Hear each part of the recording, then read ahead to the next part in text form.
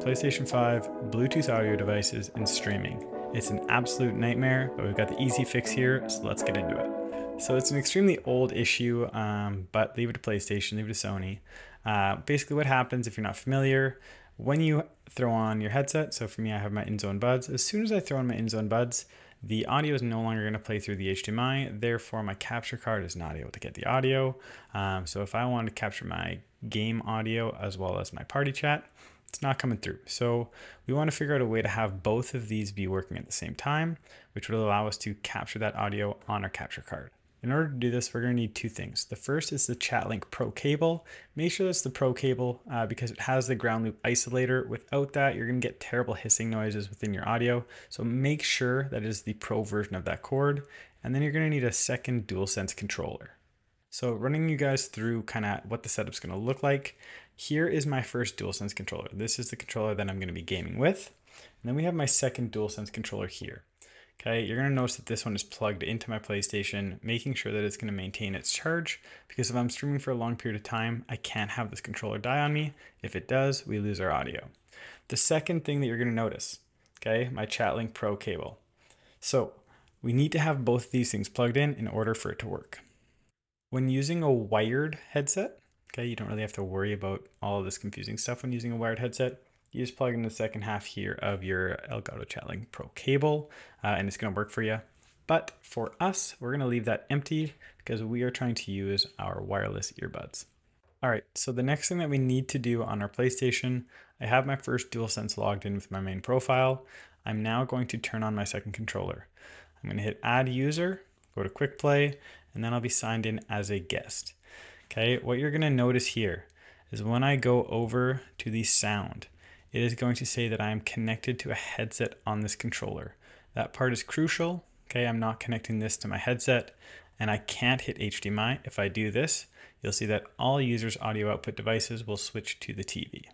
So now we are over on my PC. Okay, you're seeing this window, it looks like the PlayStation 5, but we are actually currently in the Elgato 4K capture utility. I use OBS to create and record and stream.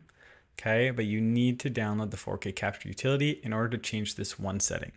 So as I come into the application here, I'm going to hit the settings cog, and then we're going to go to the device here.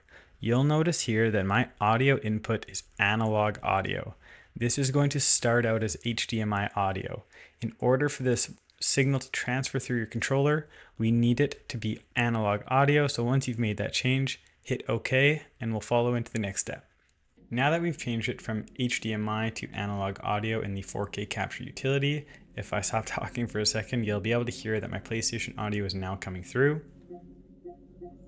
Okay, we're able to hear it just fine. I have the audio turned down a little bit because it can tend to be a little bit loud, but overall it's there, it's working. There is one thing that I do want to show you folks before I send you off, so let's get into that right now. All right, so even though in theory, everything that we've done up to this point should have it working, sometimes it likes to be a little bit buggy. So with your 4K capture utility, right now, you guys can see that my Elgato 4KX, it has audio. You can see the little green bar popping up when I move through the tiles. But sometimes, even when you go through all these steps, you're still not gonna get any audio coming through. So what you need to do is just flip between HDMI audio. You're gonna notice that it cuts out. And then when I go back to analog audio and I hit apply, it should pop back in. For me personally, when I've had issues with it registering and having the audio send through, that's kind of been my main thing. I've just had to go back and forth hitting apply on the two different audio inputs, and then eventually that sound is going to come through. I really hope this has been helpful. I know for me personally, it was one of the absolute biggest headaches that's ever existed. It was even a problem for me back on the PlayStation 4. I have a video on my YouTube channel from way back when, kind of running people through that same issue. I love my in-zone buds. I used to love my SteelSeries Sonar headset that I had, and it was always an issue. So I'm really, really happy to have found a workaround. Obviously, you do need a couple things to make it work, but you kind of need them if that's what you're doing. So they kind of pigeonhole you in there and you have to do it, which sucks. But it does work. So if you guys give it a try, be sure to let me know how it goes for you down in the comments. If you have any troubles, be sure to ask me questions. I'm more than happy to help. But that's about it that I got for you today. So hopefully you'll have lots of luck going forward with your streaming recordings. And yeah, that's all I got for you. See you guys next time. Peace.